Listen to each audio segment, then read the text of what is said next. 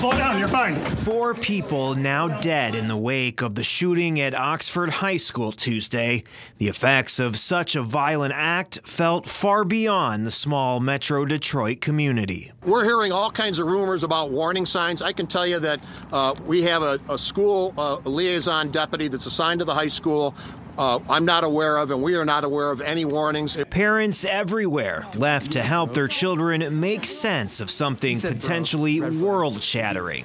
The idea that they are simply not safe at school. We don't want to pretend that these things don't happen. We acknowledge, yes, bad things happen, but we follow that up with reassurance. Dr. Adele Kadouche says when things like this happen, it can destroy a young person's sense of control in life. So we can acknowledge that, yes, there are some things that are outside of our control. We can't control what other people do.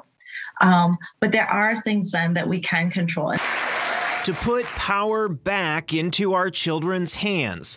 OK to Say is a program launched by the Attorney General's office in 2014, meant to provide an easy and anonymous way for students to report concerns about safety in their school or for the well-being of others. OK to Say is not about getting kids in trouble. OK to Say is really about trying to get kids the help they need before a situation turns tragic. Really kind of putting that reality in place so that we can regain some sense of control of the things that we actually do have control over. Since its inception, OK to Say has received over 1,100 tips about potential school attacks. Kids know what's right and what's wrong.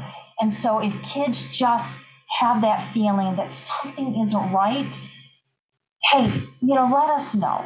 Submitting a tip on the OK to Say website is simple and quick, and nobody has to leave their name. I would imagine, Mary, that it's important for students to think about when you see something, don't assume that somebody else has reported it or that person themselves has reported it. Right, absolutely. In fact, we know that sometimes you can have a group of students who see the same thing, and because they are a group that witnesses it, they think, well, somebody else will do it. And we just say, please, just submit the tip. So, yeah, and we had just heard from Attorney General Dana Nessel. This program, OK to Say, actually introduced by her predecessor, Bill Schuette, back in 2014. They are trying to push forward these resources, make them ever that much more available, accessible to any student that find themselves potentially looking at something concerning. For now, live in the control room, Michael Martin, Fox 17 News. All right, thank you for that, Michael. And of course, we do plan to bring more coverage on the Oxford High School shooting. You can stay with Fox 17 for future updates, both on air, online, and you can also download our news apps to get the latest.